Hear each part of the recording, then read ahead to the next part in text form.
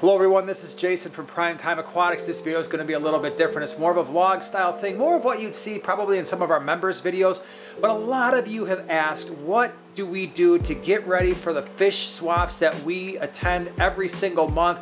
That is really the only way when people are interested in buying fish from us. This is the only way in which we sell the fish, is a fish swap. So let's go ahead. I'm going to take you through the process. This is actually the day before the swap that we're gonna do on a Sunday morning. We've got some prep work to do. Let me show you what we're gonna be doing. So first things first, this tote that we've got here, this thing is gonna come on over here, and what we're gonna be doing is filling this up with water.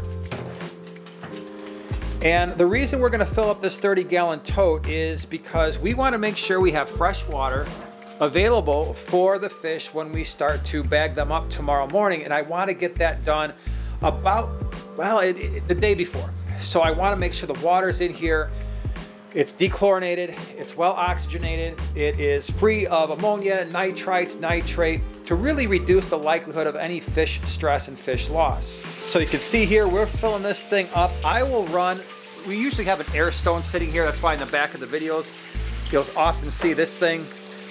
We'll just throw that in there. Right now I've got the air off, even though it's kind of noisy with the water running.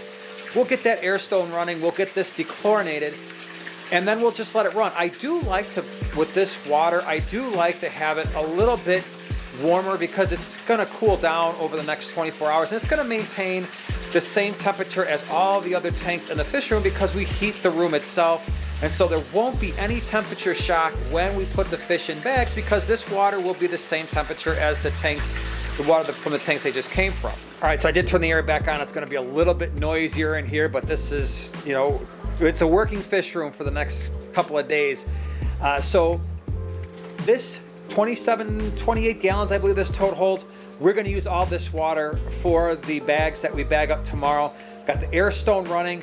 I do set aside the collection containers, so those things are ready to go. These Northfin things are awesome for just collecting fish. We obviously feed a lot of Northfin foods, but they're really good for just catching fish, and because they're white, it's easier to see the fish. The other thing I'm gonna do while I'm down here is I'm going to start counting the fish that we have available because we do have a lot of pre-orders. So I'm just using this as an example. We've got these Celebes rainbows.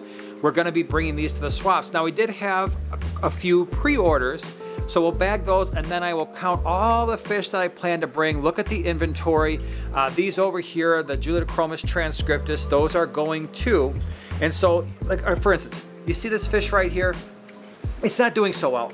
It doesn't look right. The rest of the fish look great. I won't bring that fish. I will set that aside, take that out of the inventory. That's why a lot of people ask when we're doing the fish and we've got the pre-sales and stuff on the website, sometimes they'll ask, hey, are you gonna be bringing any more? The answer is usually yes, because let's say, for instance, with these Celebes rainbows, I don't know how many are in here, maybe 15 or so. I might have only put 10 on the website because I wanna make sure that when people order 10, I can fulfill that order just in case something happens. These fish are looking great. I will bring the other 5 to the swap and bring one more bag, just like with the transcriptus there. I might only have 5 or so on the website, but usually I'll try to bring another bag. Next thing we have to do is make sure we've got our coolers and totes ready. We actually do, there's a couple of 27-gallon totes here. There's a cooler down there. And we'll, especially in the summertime, I'm not worried about the fish getting cold between here and the actual swap. So these 3 should be plenty fine, and they'll actually go in the truck with me, not in the back, but in the temperature controlled part where we sit. But this should be enough for all the bags that we have tomorrow. So the next thing we gotta do is I've got a list of fish that we're bringing. There are 42 bags that we're bringing tomorrow. Each one of these numbers represents a bag, or a question mark represents a bag. So now it's a matter of getting the bags labeled. All right, so we have the piece of paper with all the quantities. We have all the bags labeled up, and that's gonna pretty much do it for what we have to do on Saturday.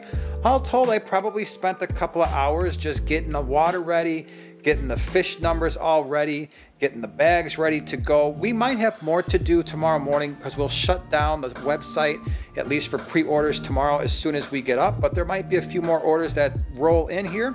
So now we're ready for tomorrow. All right, everyone, it is 4:45 in the morning. We're starting to bag fish. We've got all kinds of stuff to do. We got a couple more orders.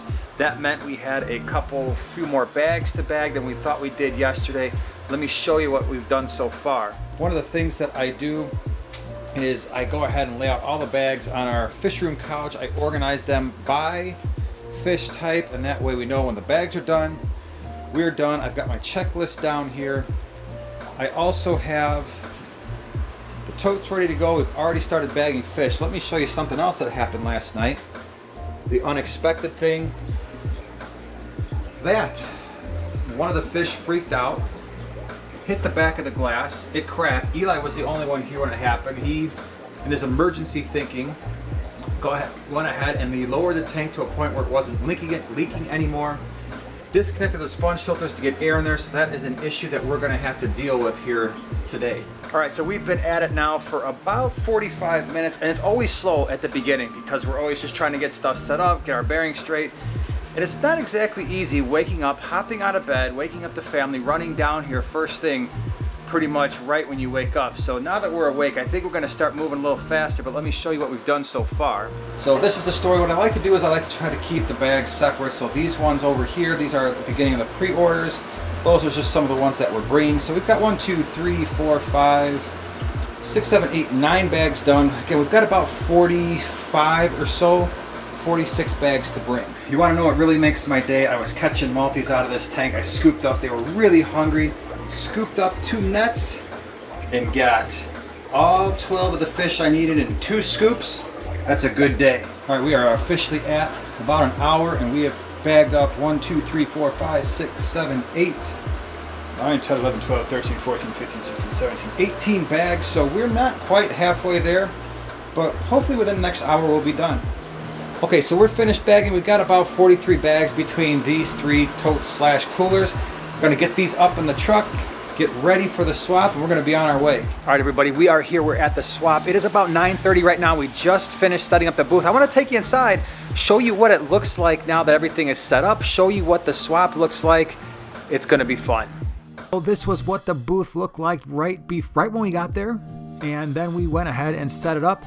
Added in the backgrounds and of course put all the fish out there and the signs and everything, and it was a really great swap here up close and personal. We only brought about 20 additional bags of fish to sell because most of our fish were pre-order. There were lots of booths there. Rink's Shrimp Farm is a nice booth, a lot of high quality shrimp. If you're in the area and you want to check them out at a swap, they're usually here and at the GCCA, and they offer food here at Greenwater, free chips and pop. A lot of interesting fish. These were some nice guppies here. Loved the way this booth was set up with it was just very well lit. I like the bag rack because it makes it really easy to see the fish, and it saves a ton of space, and so they were able to display a lot of fish in not a whole lot of space, which was pretty cool.